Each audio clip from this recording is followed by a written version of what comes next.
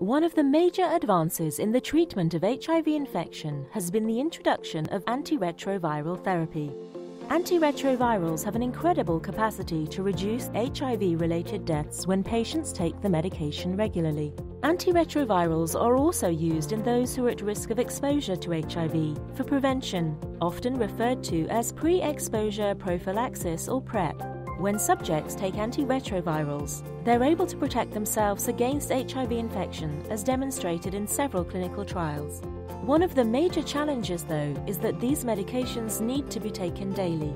Studies have consistently shown that 20% to 30% of medication prescriptions are never filled, and that approximately 50% of medications for chronic disease are not taken as prescribed. In different studies conducted all over the world, many individuals do not manage to take their medication on a regular basis, and often subjects are found to have drug levels in their blood which are much lower than expected if they were taking their pills as prescribed. Several research groups around the world are trying to tackle this problem by developing implants like vaginal rings that can release drugs slowly over prolonged time periods, or long-lasting injectable drugs.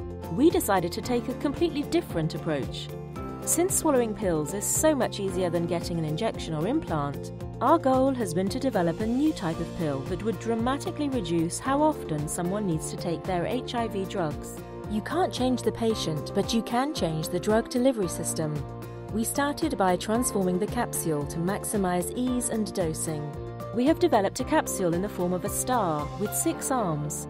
Each arm can be loaded with a different formulation, or even a different drug, and provide extended drug coverage or drug release. We optimized the system to reside in the stomach and remain stable for at least a week. We then identified a set of antiretrovirals that are potent enough to work with our system. These include dolutegravir, rilpivirine, and cabotegravir. We developed novel formulations of these 3 drugs and demonstrated the ability to release them over the course of 7 days, initially in vitro, and then in vivo in a pig animal model. This system is also demonstrated to be quite safe to remain in the stomach for long durations. To understand the potential real-world impact of this system, we collaborated with the Institute for Disease Modeling and the Program for Evolutionary Dynamics at Harvard. We conducted a meta-analysis to understand the impact of decreasing the frequency of drug administration on the efficacy of PrEP. We predict a 20% increase in efficacy if PrEP were available in a weekly formulation. Using this finding and data from multiple large clinical trials looking at non-compliance in HIV, we evaluated the implementation of this system in South Africa, and there alone this system could prevent a potential 200,000 to 800,000 cases of HIV over the next 20 years.